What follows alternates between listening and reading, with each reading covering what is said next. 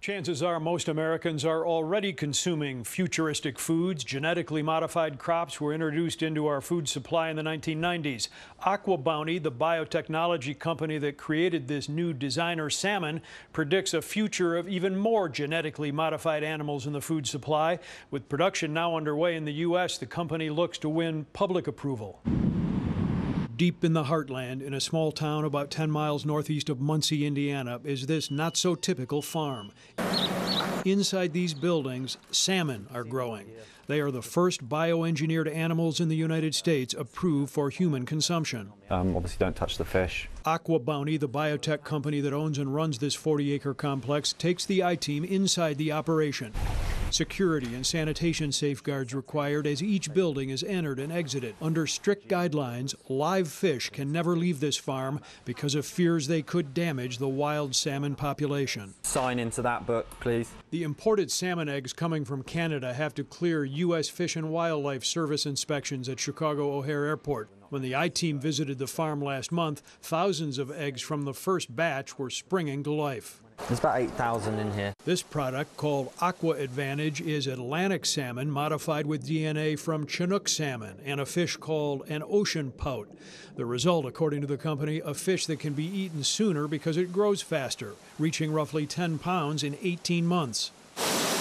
Right now, conventional salmon are giving the farm 70,000-gallon tanks a test run until the GMO fish are ready to move in. Our fish was really designed for land-based farming. AquaBounty's CEO Sylvia Wulf says the patented fish is nearly identical to Atlantic salmon with the exception of one gene. She says it's safe to eat, good tasting, requires less feed and fewer resources, and will help ease overfishing of wild salmon. We're all about transparency. We want consumers to know where their food came from and how it was raised. The FDA regulates genetically modified animals as drugs. The agency has determined the AquaBounty salmon is safe to eat. The U.S. Department of Agriculture is in charge of labeling. Mandatory compliance for labeling in the U.S. doesn't start until 2022, although the fish could be for sale here by 2020. Those disclosures do not have to be stamped on the packaging. They can be included in a code that must be scanned by a shopper's phone to find out if the product is bioengineered or contains bioengineered ingredients, which advocacy groups say could be confusing. We would like it to be clear on the pack labeling and on your restaurant menu. If the company is able to hide the fact that it's selling genetically engineered fish, that's a problem. Wulf telling the I-team her company plans to voluntarily put bioengineered food labeling on its packaging starting in 2020 and will work with food suppliers to ensure the origin of the fish is clear to the public. The Center for Food Safety, an industry watchdog group, is asking U.S. retailers to pledge not to sell the fish, and along with other organizations is suing the FDA, challenging the agency's authority to approve GMO animals for use as food. We have a lawsuit that says, among other things, that FDA doesn't have the legal authority in the first place to approve the fish. In a court filing, the FDA maintains its authority to approve the fish, but the agency declined to comment on the litigation. AquaBounty expects restaurants and food service companies to be the first to serve up its patented catch. We've now paved the path for other bioengineered animals.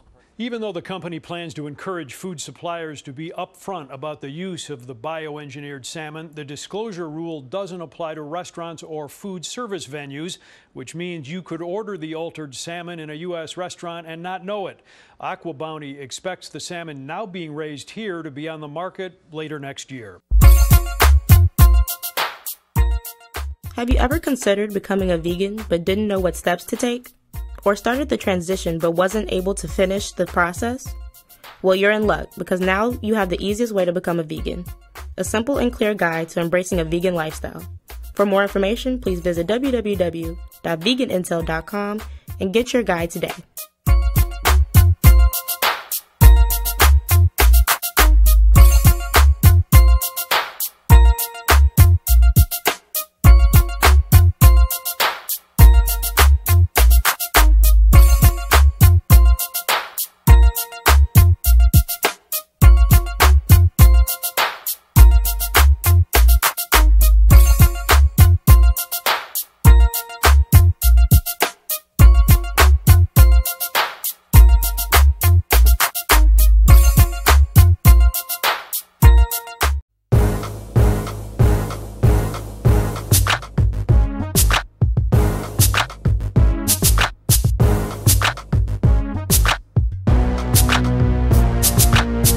Have you ever considered becoming a vegan but didn't know what steps to take?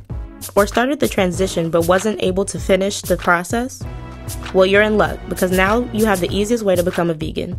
A simple and clear guide to embracing a vegan lifestyle. For more information, please visit www.veganintel.com and get your guide today.